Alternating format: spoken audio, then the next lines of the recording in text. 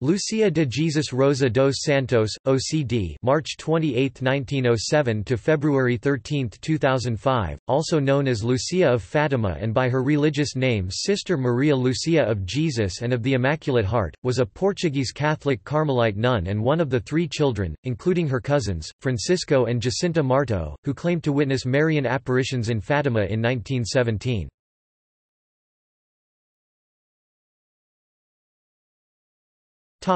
Early life.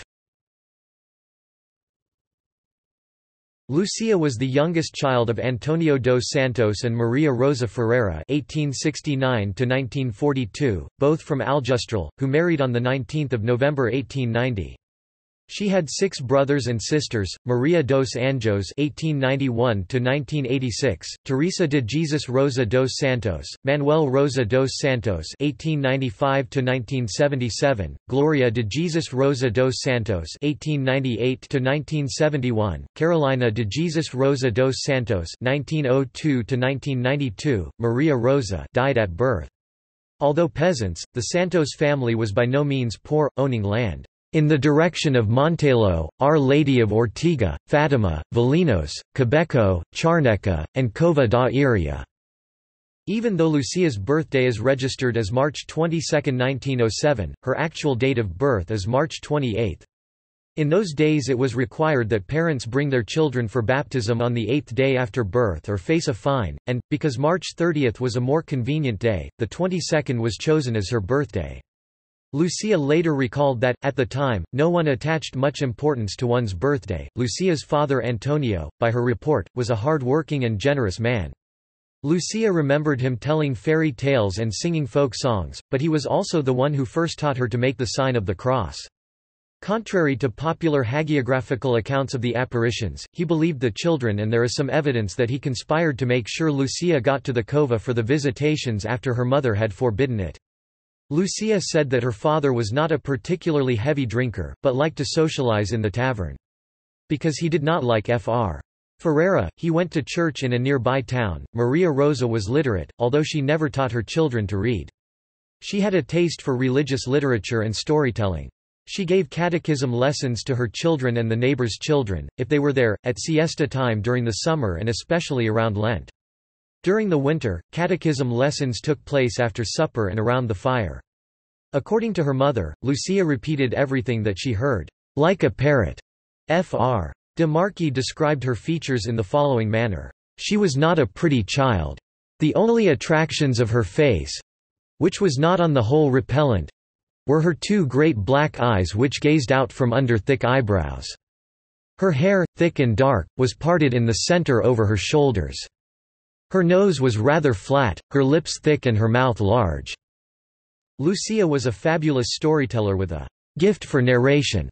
She had a talent for composing original songs, with catchy folk-style tunes and sacred and secular lyrics.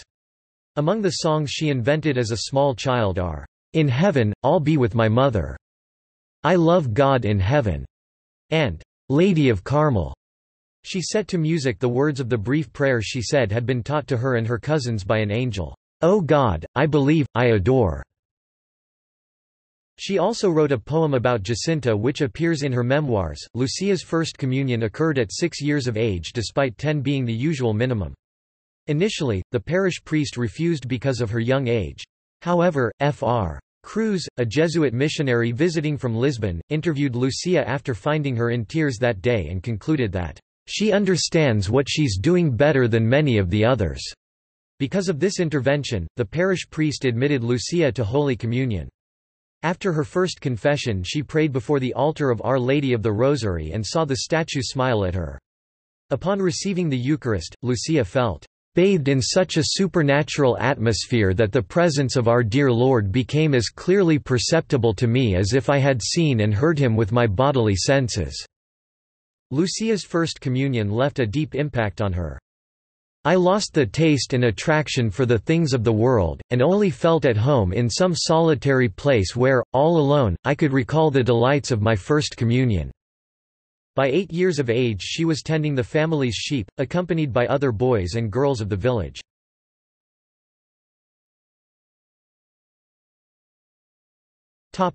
Apparitions of Our Lady of Fatima.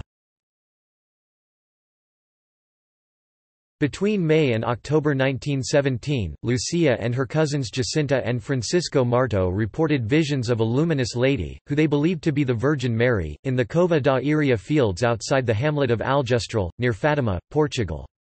The children said the visitations took place on the 13th day of each month at approximately noon, for 6 straight months. The only exception was August, when the children were detained by the local administrator. That month they did not report a vision of the lady until after they were released from jail, 2 days later. According to Lucia's accounts, the lady told the children to do penance and to make sacrifices to save sinners. Lucia said that the lady stressed the importance of saying the rosary every day, to bring peace to the world. Many young Portuguese men, including relatives of the visionaries, were then fighting in World War I. Lucia heard Mary ask her to learn to read and write because Jesus wanted to employ her to convey messages to the world about Mary, particularly the Immaculate Heart of Mary. Lucia's mother did not take kindly to the news that her youngest daughter was having visitations, believing that Lucia was simply making up lies for attention. Heretofore the favorite, Lucia suffered beatings and ridicule from her mother. She was especially incredulous of the idea that Lucia had been asked to learn to read and write.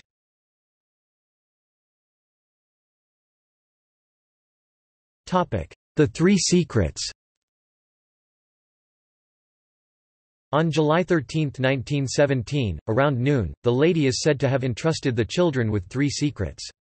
2 of the secrets were revealed in 1941 in a document written by Lucia, at the request of the Bishop of Leiria, José Alves Correia da Silva, partly to assist with the publication of a new edition of a book on Jacinta. On January 25, 1938, a massive aurora borealis, described variously as a curtain of fire and a huge blood-red beam of light, appeared in the skies over Europe and was visible as far away as Gibraltar and even parts of the United States.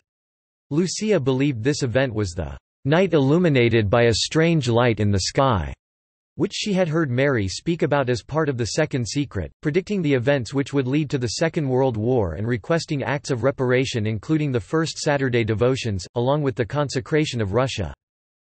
When asked by José Alves Correia da Silva, Bishop of Leiria in 1943 to reveal the third secret, Lucia struggled for a short period, being not yet convinced that God had clearly authorized her to act. She was under strict obedience in accordance with her Carmelite life, and conflicted as to whether she should obey her superiors, or the personal orders she had heard from Mary. However, in October 1943 she fell ill with influenza and pleurisy, the same illness which had killed her cousins, and for a time believed she was about to die. Bishop da Silva then ordered her to put the third secret in writing. Lucia then wrote down the secret and sealed it in an envelope not to be opened until 1960. She designated 1960 because she thought that, "by then it will appear clearer." The text of the third secret was officially released by Pope John Paul II in 2000. The Vatican described the secret as a vision of the 1981 assassination attempt on Pope John Paul II.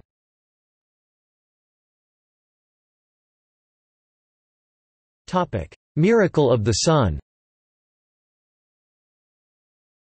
The visions increasingly received wide publicity, and an estimated 70,000 witnesses were reportedly present for the sixth and final apparition.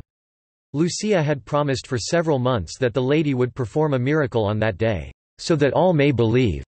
Witnesses present in the Cova da Iria that day, as well as some up to 25 miles 40 kilometers away, reported that the sun appeared to change colors and rotate, like a fire wheel, casting off multicolored light across the landscape. The sun appeared to plunge towards the earth, frightening many into believing that it was the end of the world. Others suggested they had merely witnessed an eclipse.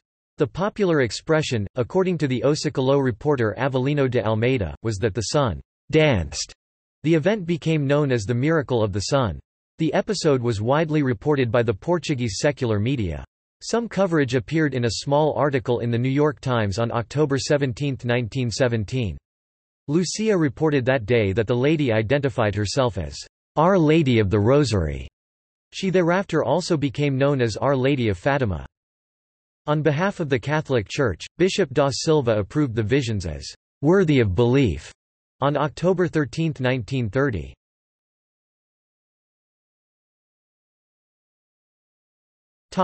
Life in the convent.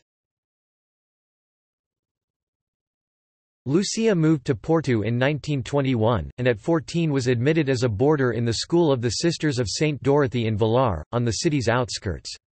On October 24, 1925, she entered the Institute of the Sisters of St. Dorothy as a postulant in the convent in Tui, Pontevedra, Spain, just across the northern Portuguese border. Lúcia professed her first vows on October 3, 1928, and her perpetual vows on October 3, 1934, receiving the name, Sister Maria das Dores, Mary of the Sorrows.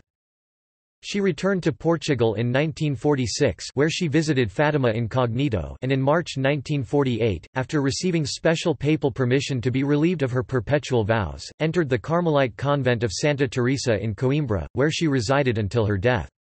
She made her profession as a Discalced Carmelite on May 31, 1949, taking the religious name Sister Maria Lúcia of Jesus and the Immaculate Heart.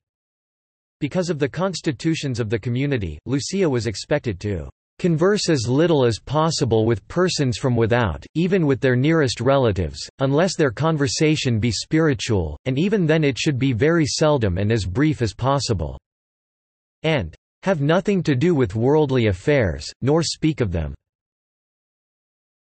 This has led some people, such as Fr. Gruner of the Fatima Crusaders, to believe in a conspiracy to cover up the Fatima message and silence Lúcia. She came back to Fatima on the occasion of 4 papal pilgrimages—all on May 13. Firstly by Paul VI in 1967, and John Paul II in 1982 in thanksgiving for surviving an assassination attempt the previous year, 1991, and 2000, when her cousins Jacinta and Francisco were beatified. On May 16, 2000, she unexpectedly returned to Fátima to visit the parish church.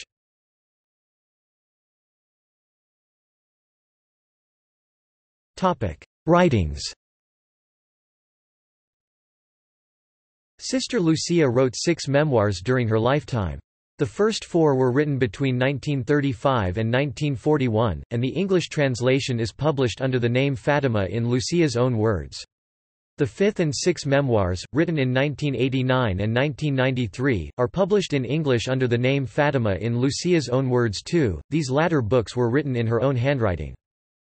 An additional book was published in 2001, variously known as Calls from the Message of Fátima and Appeals from the Message of Fátima, as announced by the Vatican on December 5, 2001. Sister Lúcia also wrote numerous letters to clergy and devout laypeople who were curious about the third secret of Fátima and about Lucia's interpretation of what she had heard Virgin Mary request. 2 letters she supposedly wrote concerned the consecration of Russia, in which she said Our Lady's request had been fulfilled. These letters turned out to be false, primarily from the fact that the letters were typeset, and Sister Lucy always wrote on handwriting, and because it was inconsistent with her constant plea that the consecration of Russia was not done as Our Lady requested. Any and all material written by Sister Lúcia is now held for study by the Congregation for the Causes of Saints.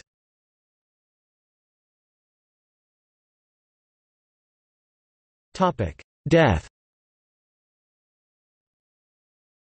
Sister Lúcia had been blind and deaf and ailing for some years prior to her death.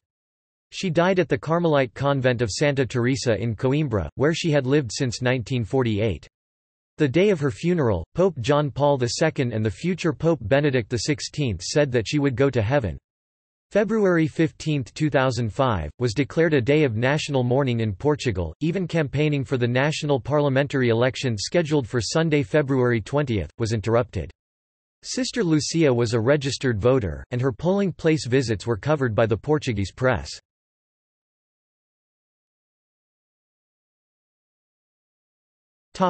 Canonization process.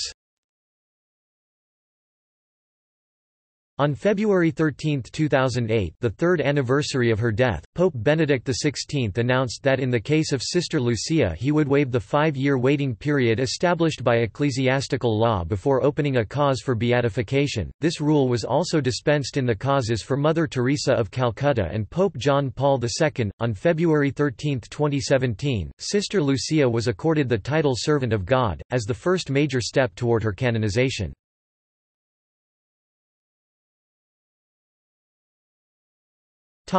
See also: Fatima in Lucia's own words. Fatima in Lucia's own words too. Calls from the Message of Fatima. A Pathway Under the Gaze of Mary, biography of Sister Lucia. Sanctuary of Fatima. Our Lady of Fatima. Christian mysticism. Notes